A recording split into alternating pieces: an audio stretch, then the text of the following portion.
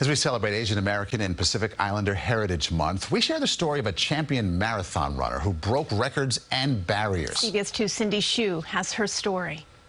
Running one marathon is hard enough, but imagine winning 2 New York City marathons and 2 Boston marathons. Miki Gorman is the only woman who has achieved that. Miki, how do you feel? That seems to be the question of the day. I feel great, super. And how does it feel being in New York City and winning again for the second year? Oh, I'm just so happy. There's no words, I'm just happy. Miki grew up in Japan until coming to the U.S. in 1964.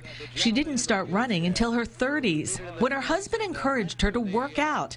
Miki's daughter, Danielle. My dad wanted her to get into the gym, get a little bit more active. In 1976, at 41 years old, Miki won the New York City Marathon, then came out on top again the next year. Miki, your stature, you're about 5'1", I'd say maybe you're 90 pounds. Physically, how do you endure this?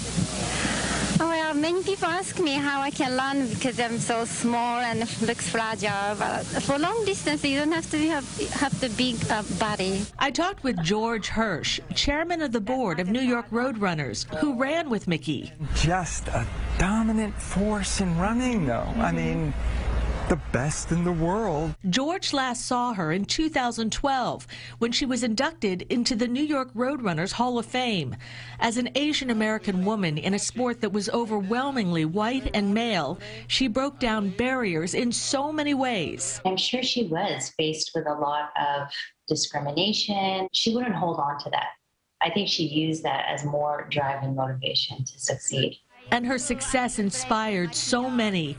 Her childhood village in Japan started the Gorman Cup 10K in her honor. She has her own children's book and even a trading card.